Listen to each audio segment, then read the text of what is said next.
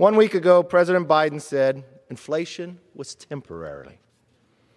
He went on to say that spending trillions more would, and I quote, reduce inflation, reduce inflation, reduce inflation. Madam Speaker, I think he's the only one who believes that. Mr. President, with all due respect, we need to wake up. Inflation has risen every single month since you took office.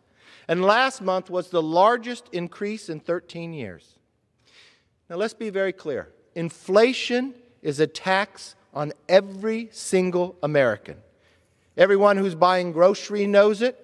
Everyone who is filling up their car knows it. Everyone who is booking a summer flight knows it. And yet President Biden told a town hall in Ohio last week, I don't know anybody who's worried about inflation.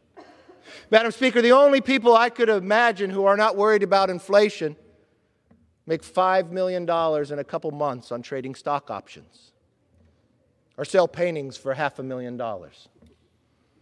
Why doesn't the President of the United States know what's going on? This is what Americans hate about Washington. They turn on the TV and hear the President telling them their concerns aren't real. Enough is enough. People are fed up with the ignorance and arrogance and the hypocrisy. Madam Speaker, President Biden needs to get a clue about inflation. And it's not just Republicans who have been warning the Democrats if they passed the bill, it would bring inflation, and here it is. It was Democrats who served in the Obama administration and Clinton administration who warned them if they spend more trillions, inflation will come. And it's come every single month. And what's their answer for the future? More trillions. They probably even try to call us back in August to make sure inflation grows a little more. If that's not enough, just yesterday, we missed every indication and every prediction for growth in America. Americans can't take this much longer. November can't come sooner.